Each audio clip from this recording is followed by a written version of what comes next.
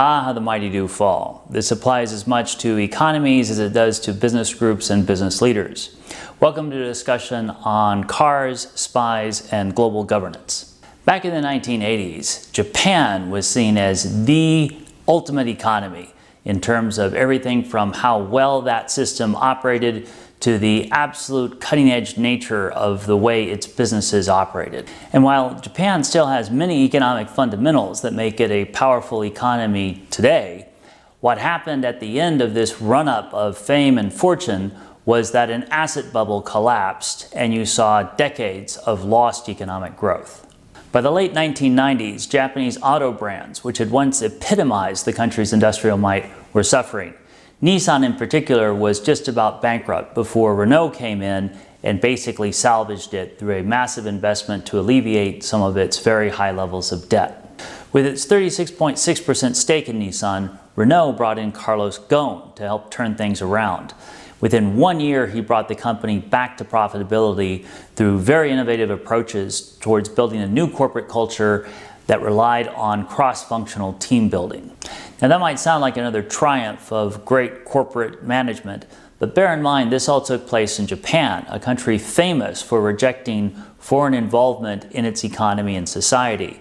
So for an outsider like Ghosn to come in and do what he accomplished was no small feat. With this kind of remarkable success, Ghosn became lionized internationally as well as in Japan. He was seen as a hero, someone who showed a new way forward for Japan Inc. in a truly globalized economy. Nearly 20 years into this phenomenal success, you could say that Ghosn became a victim both of what he had accomplished physically within the operations of the company as well as mentally. There were several factors at play here.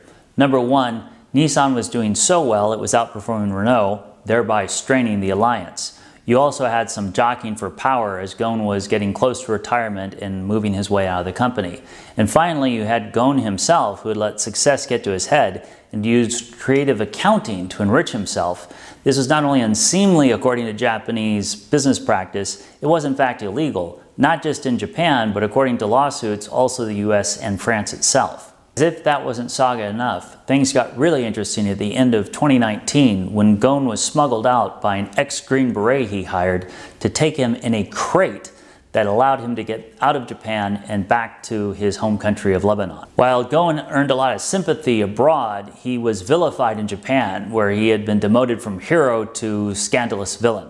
To adequately address the merits and demerits of the Japanese legal system would require another video, but very quickly to point out, Japanese, by and large, appreciate its efficiency and its ability to build on social harmony as opposed to the notion of justice we tend to appreciate elsewhere, which is that the truth is brought out through a protection of individual rights.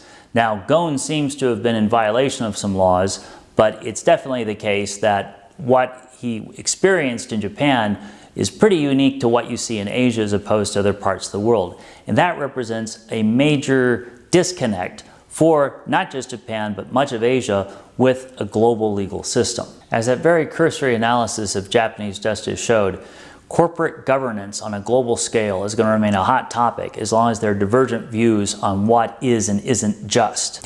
And a final point, Japan's rise and then, although not a fall, plateauing, holds a lot of lessons for other East Asian economies, China in particular. We'll leave a more rigorous comparison between the Japanese and Chinese economies to a later installment. In the meantime, I want to thank you, welcome your comments as well as subscription.